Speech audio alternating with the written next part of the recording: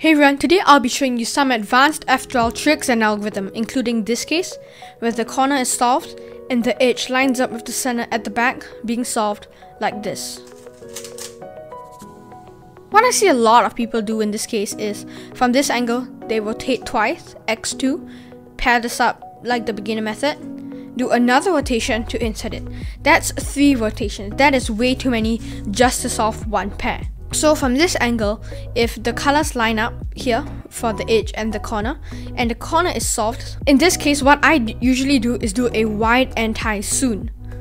So it's basically doing an anti-soon but with wide U moves. So how that will look like is line it up in the back, do R, wide U, normal U, R prime, normal U prime, R, and the wide U prime, and then R prime, and that solves this pair in the back.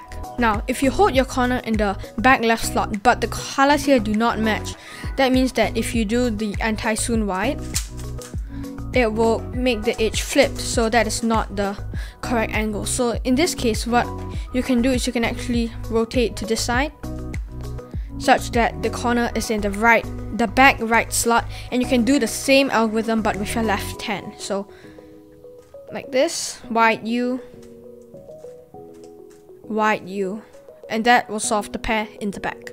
Next up, we have this case, and I know the most famous way to do this is to just rotate, pair it up like this, rotate again, and insert it. But I'm not a big fan of using 2 rotations to solve one F2L pair.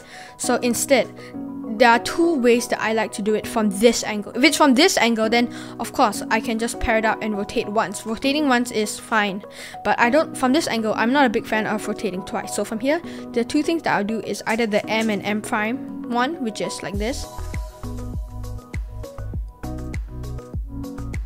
which solves that, or if you hold it on the left side, you can actually do a sledgehammer, and that will pair it up, and you can just insert it. Now we have the same case as the first one, except that we are holding it from this angle such that the empty slot is in the front. And if the colors line up on the side here, you can actually just do a sexy sledge to insert that. But instead of just doing a normal sexy sledge, you will do a wide sexy sledge. So sexy move with wide R moves, and sledgehammer with wide R moves as well, and that will solve this. But if this case is on the right side, then make sure you know how to do it with your left hand, which is wide sexy and sledge but with your left hand. Next up, we have this case when there's a solved pair here and it needs to go into opposite slot, like over here. So what I see a lot of people doing is just taking the pair out, rotating and insert it. And not only is this a bad way of solving this case, but there's also a much more efficient way of solving it. So what I like to do is from this angle, I'll do R prime F, and then I'll just connect this pair over here, F prime R, and that solves the pair to the back. The great thing about this is that it doesn't affect any of the other slots here or here. They will remain solved.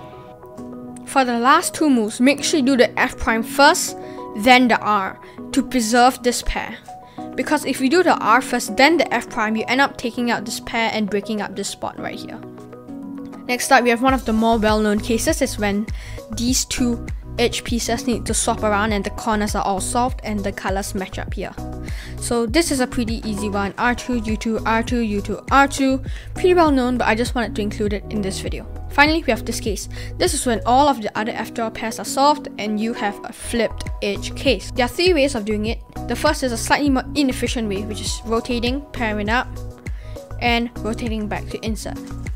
And I myself, as I said earlier, I'm not a big fan of doing 2 rotations to solve one pair. So from this angle, you can solve it by inserting the edge into here,